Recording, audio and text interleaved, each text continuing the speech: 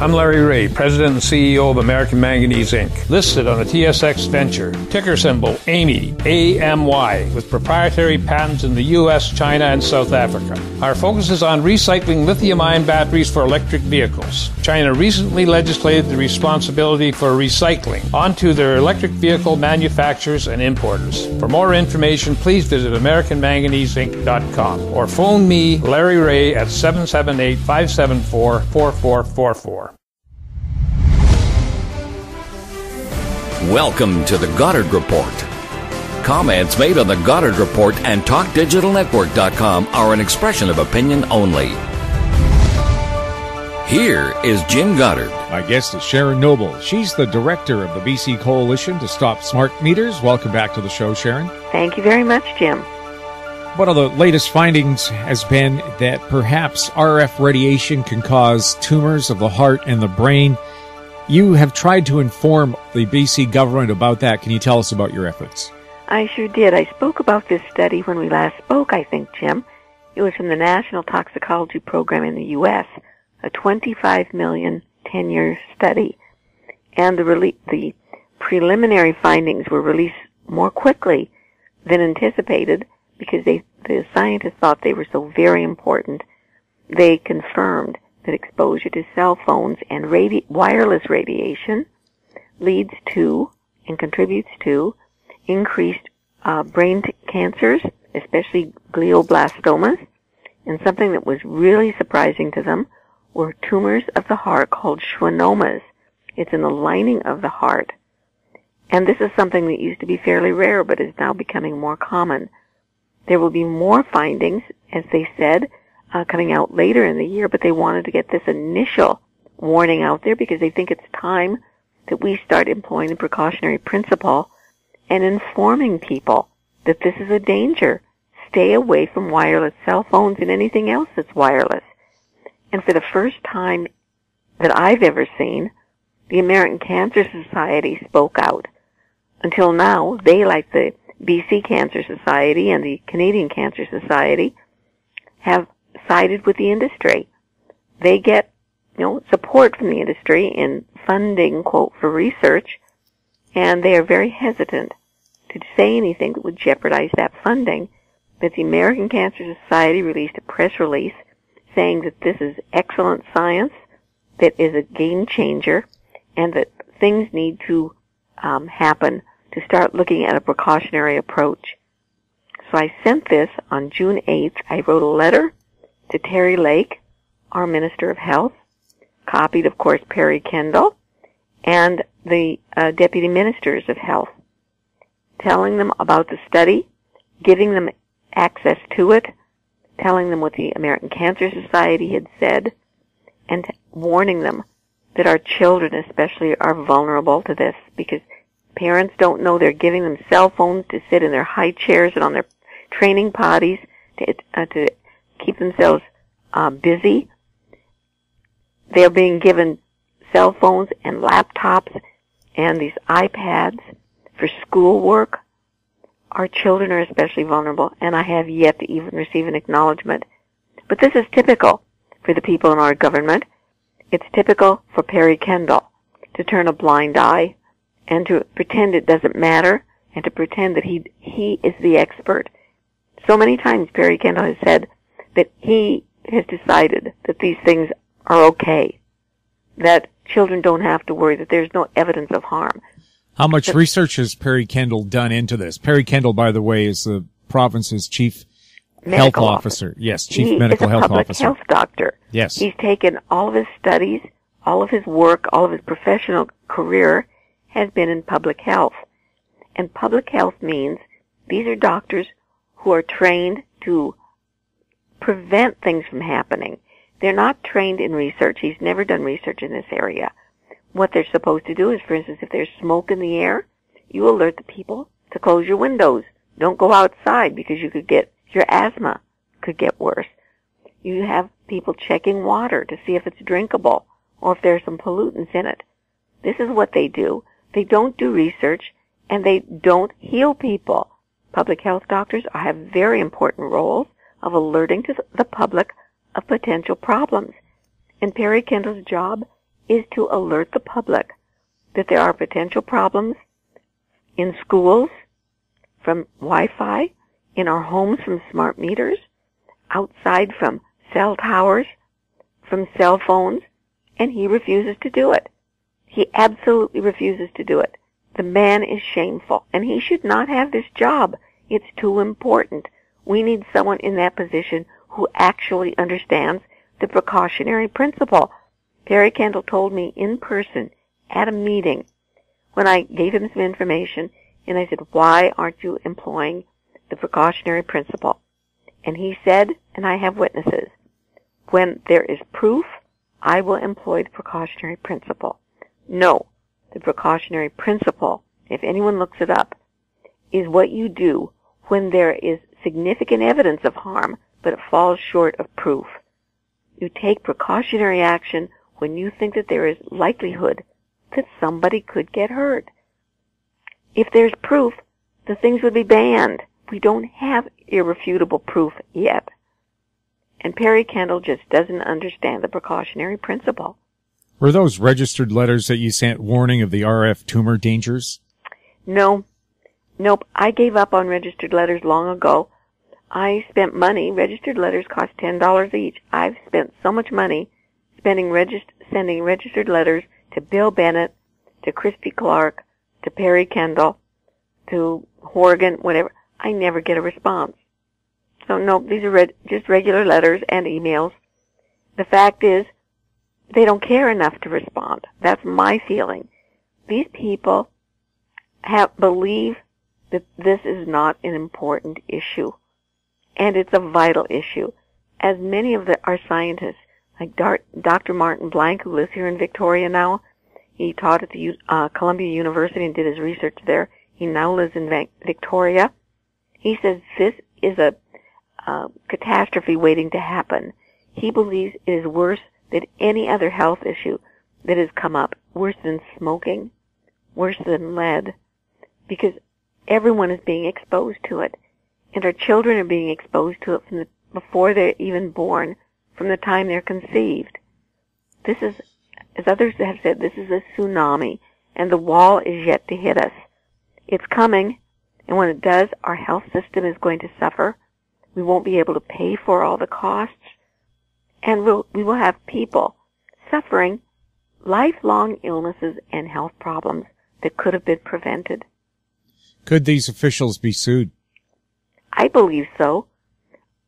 Nothing has happened yet to confirm my position. I'm not a lawyer, but when you give somebody, such as Perry Kendall, or a school principal, or a school trustee, evidence that, for instance, Wi-Fi in school is dangerous, and they personally choose to ignore it, I believe that they could be charged with harmful negligence or willful blindness. The thing is, all of them believe that they are immune to this. I've heard school trustees say that they are protected by their director's insurance. They cannot be sued. They should read their insurance policy. The insurance says that they cannot be sued so long as they are acting in good faith. Good faith means that you're doing your job, that you are taking precautionary actions, you are doing what is necessary to protect, for instance, children in your charge. If school trustees have been given evidence that Wi-Fi in school is dangerous and they ignore it, I believe that they could be sued individually. And I think it's coming to the point where this is going to start happening because people are becoming more educated, they're becoming more aware of the dangers, and more people are becoming seriously affected by this. It's just a matter of time. Do schools have an alternative to using Wi-Fi for children's computers? Of course they do. Most are already wired with fiber optic cables to computer rooms, etc. This connection is faster, safer, more secure, it's harder to be hacked, and it doesn't irradiate. And this could be extended, and probably has been extended, to schoolrooms. They could have outlets where kids could plug in to a wired computer access. They can download the information and then put their laptops or whatever on airplane mode and work from their desks, just as they're working now. The only thing is that they would download the information from a wired access. This is what many schools in Europe are doing now. For instance, Swisscom in Switzerland, about 10 years ago. It is the major Wi-Fi provider in Switzerland, and it applied for a patent for a new type of Wi-Fi modem. And in that patent it said, given the new scientific evidence, they have to admit and acknowledge that their modems are dangerous, that Wi-Fi from wireless modems is very dangerous. And so they asked for a new type of modem, and I don't know the details, I'm not a technical expert, but Swisscom voluntarily removed all the Wi-Fi from schools that they had put in. We don't have responsible companies like that here in British Columbia or in Canada. They are out for money, and they really will try to deceive and mislead people into thinking that Wi-Fi either doesn't exist or that it's completely harmless. And it's just not true. We see evidence of that over and over. You can look at Perry Kendall's website. You can look at the BC Cancer Society's website. You can look at most schools' websites. And they will say, there is no credible evidence that this radiation is harmful.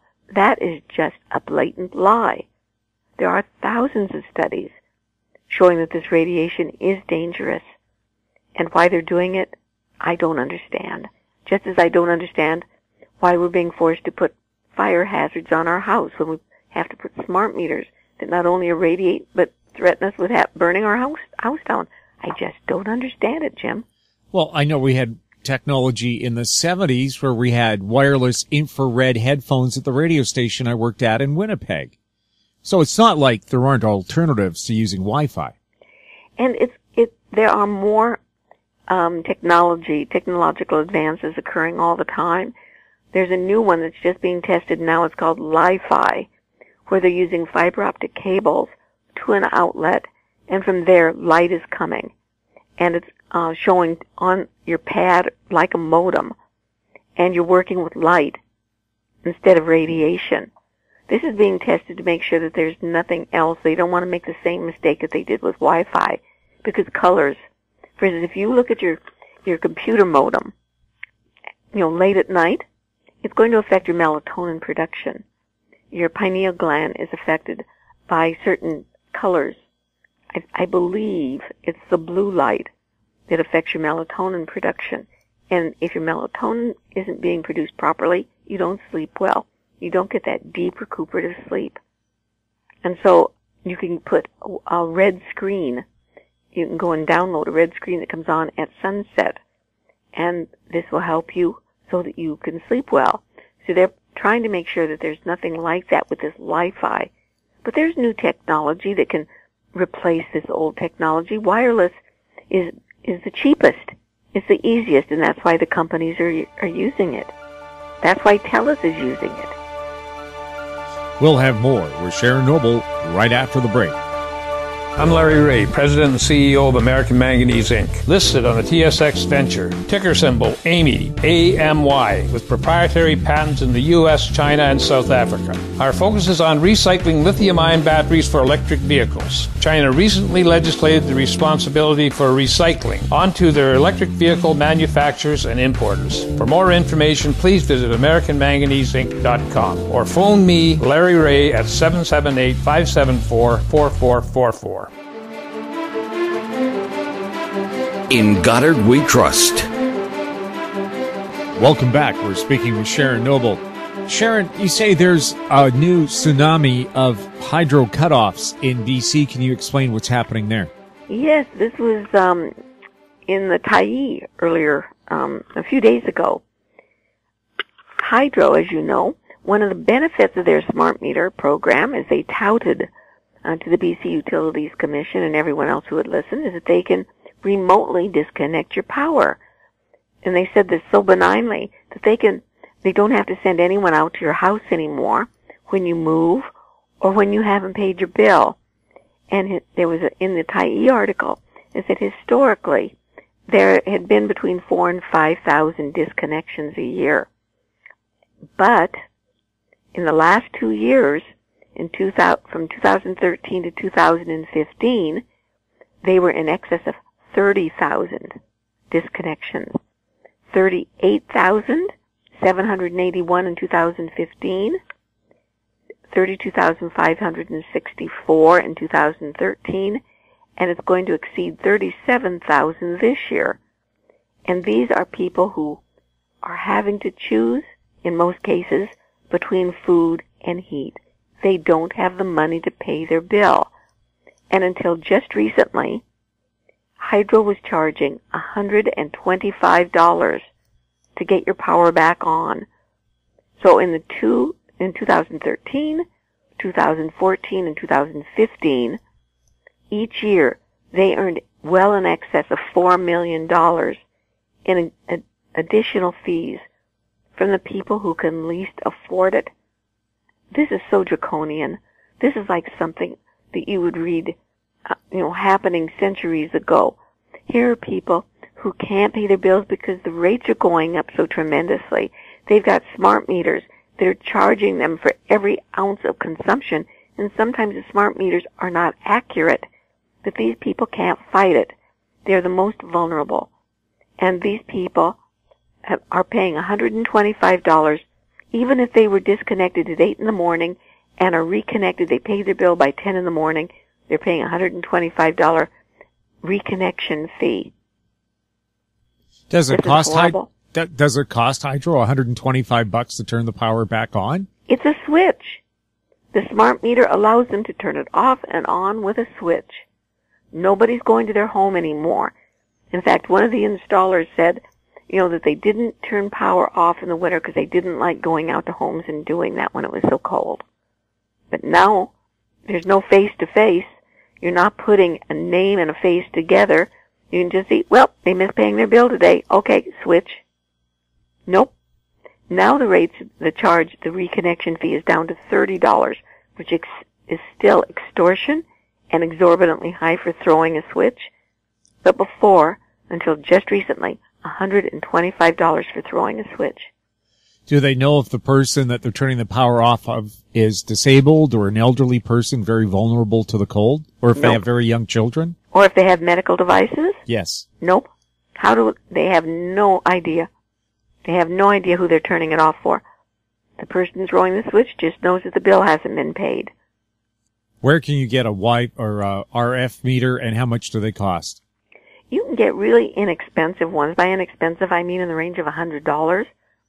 If you go online to Safe Living Technology, for instance, Google Safe Living Technology. He's in, I think it's Kitchener, Ontario. He has a whole range of them.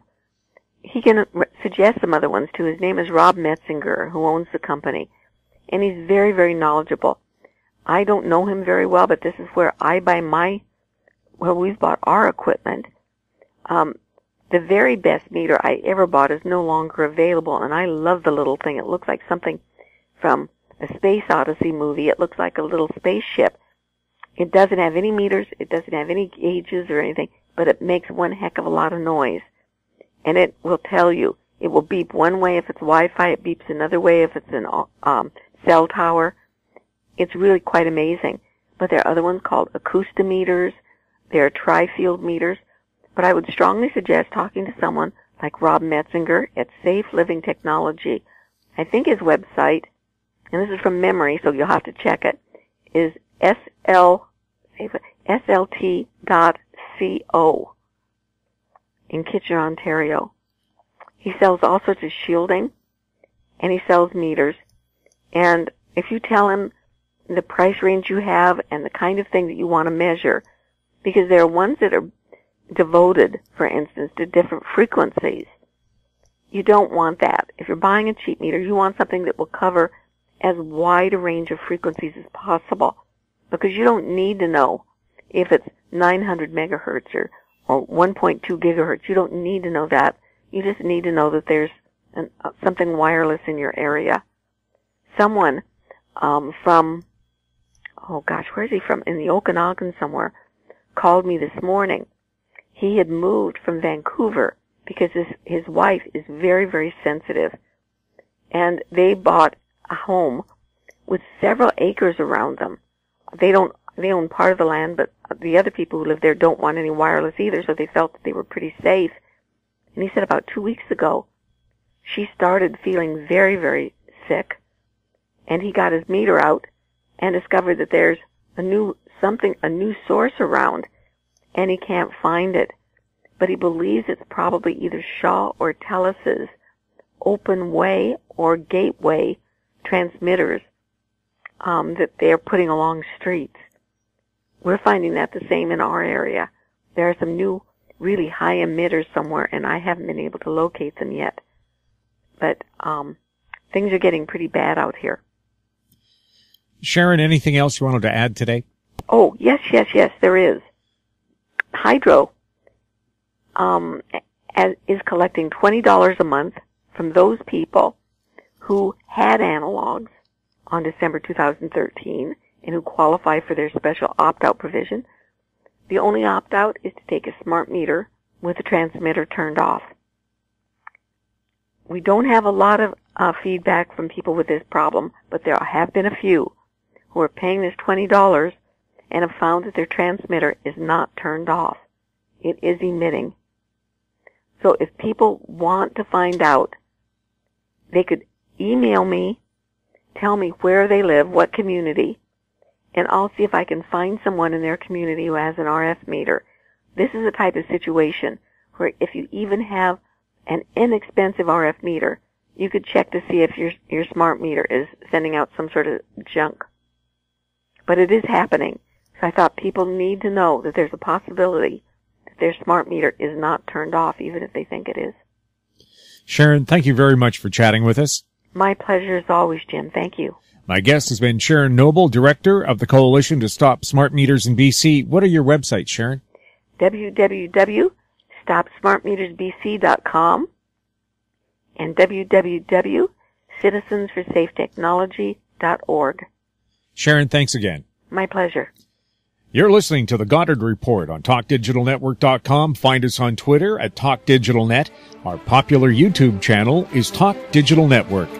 Questions for the show can be sent to info@howstreet.com. I'm Jim Goddard. Thanks for listening. Comments made on The Goddard Report and TalkDigitalNetwork.com are an expression of opinion only. The Goddard Report is available online and mobile at TalkDigitalNetwork.com. The Goddard Report is a production of How Street Media Incorporated.